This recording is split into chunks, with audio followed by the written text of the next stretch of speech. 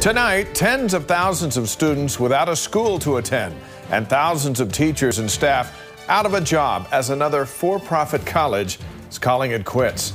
Good evening. This time, it's ITT Technical Institute. News specialist Lad Egan is live in Murray with our top story. So, Lad, how many students and teachers does this affect?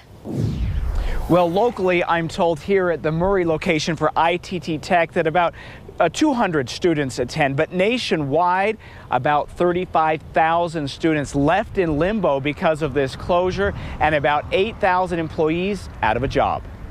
Not even the teachers knew what was going on. Sean Christensen got a surprise when he opened an email this morning from ITT Technical Institute telling him that the vocational college made the very difficult decision to discontinue operations effective immediately. Nothing on their student portal saying stuff.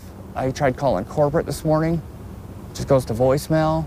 Having completed 6 months of courses in landscape design, he wants to know where he goes from here and worries about fellow students closer to graduating. That's a lot of money to put in and a lot of time invested just to have thrown back at your face. ITT says it will close more than 130 campuses operating across 35 states due to investigations into its recruiting and accounting practices. The for-profit school was recently barred from accepting federal financial aid. The U.S. Department of Education said in a statement today that the school's decisions have put its students and millions of dollars in taxpayer-funded federal student aid at risk. Pick a different school and start over. Students like Christensen have two options: apply to have their federal student loans discharged or transfer their credits to a different school. But transferring credits is not a sure thing, and it could limit a student's ability to have their loans discharged. At first, I was really confused. I thought we were okay. All these thoughts were going through my head, and then I just got frustrated.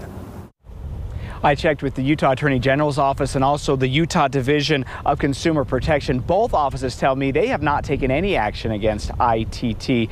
The college accuses the feds of being unfair here and taking away the college's ability to accept federal loans without proving any wrongdoing. Dave, the next semester would have started on Monday, leaving students very little time to make other plans. Lad Egan live for us in Murray tonight. Thank you, Lad.